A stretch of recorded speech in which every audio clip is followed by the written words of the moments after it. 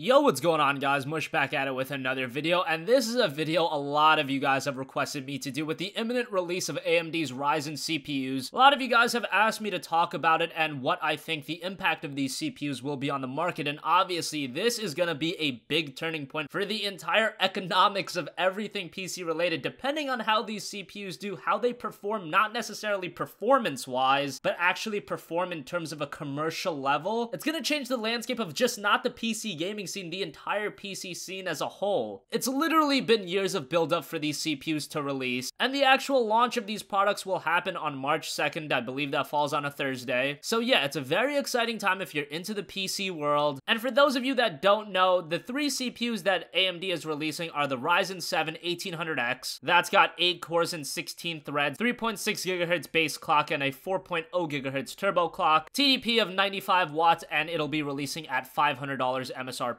Then you have the 7 1700X, once again 8 cores, 16 threads, 3.4 GHz base clock, 3.8 turbo, 95 watts TDP. That's going to be releasing for $399. And then there's the Ryzen 7 1700, that's 8 cores, 16 threads, 3.0 GHz base clock, 3.7 turbo, TDP of 65 watts, $330. Now all of those prices are MSRP. Chances are these CPUs are going to be very hot commodities, at least initially, whenever something of this caliber releases. At the absolute very least, it'll be the flavor of the month and everybody will jump on it initially, and stock will be limited, and that'll probably drive the prices of all of these way up. So if you want to definitely get one of these CPUs, I would suggest either pre-ordering it. I believe some sites have pre-orders open, or have eyes on the back of your head come March 2nd because they're gonna go very fast. Now personally, out of these CPUs, the CPU that I'm the most interested in is the Ryzen 7 1700, because that is the CPU that's gonna compete with the 7700. And yeah, the other two CPUs, the 1700X and the 1800X, I'm sure they'll be very nice CPUs. The benchmarks we've seen thus far have pointed them to be extremely powerful. However, at those price ranges, $400 and $500, as you guys know, I like to cover everything more on the budget side of things. $330, in my opinion, is still a very expensive CPU. I mean, I'm still rocking an i5, so the 1700 is far above what I have, but with the very least, $330 is at least acceptable and something you can fit into at least a somewhat budget-oriented build. Even then, what I'm the most interested in is the lower tier CPUs. AMD is first introducing all of these high-end CPUs, and that's fine. Obviously, the enthusiasts are going to be the people that are going to jump on board with these CPUs right away, but in reality, what I'm curious about is how these CPUs are going to pertain to gaming PCs and how people build their PCs. And like I said, I like to stray on the side of budget building PCs, and even a 1700, $330, that's just going to be very expensive. But the main reason why people should be excited about these CPUs coming out, even if you're Intel for life, all that garbage, which I don't know how you can swear allegiance to a company that at the end of the day, their primary goal is to make money off of you. But nonetheless, the most exciting thing about Ryzen is that hopefully this pushes Intel to do something that benefits the consumers, which at the end of the day, that's all that I care about. AMD, Intel, they're just businesses that want to make money. The release of Ryzen is going to bring forth more competition, and for anybody that knows the basics of business, for the consumer, which the majority of you are, unless somehow you have a job with Nvidia or AMD, or you're in that business, but chances are you're not. All you should be caring about is getting the best bang for your buck and seeing everything that benefits you improve across the board, and with the release of Ryzen, hopefully that happens. Now, if nobody buys these CPUs, then that's going to be an issue, and while we've seen that performance of these CPUs are very strong, as I feel like I'm one of the few that always brings back to this, that marketing is crucial, and it's not just about the CPU performance, it's about actually becoming established and having people know your name and know that you're bringing out quality products. Obviously, that takes time, because I still feel like AMD has that negative stigma.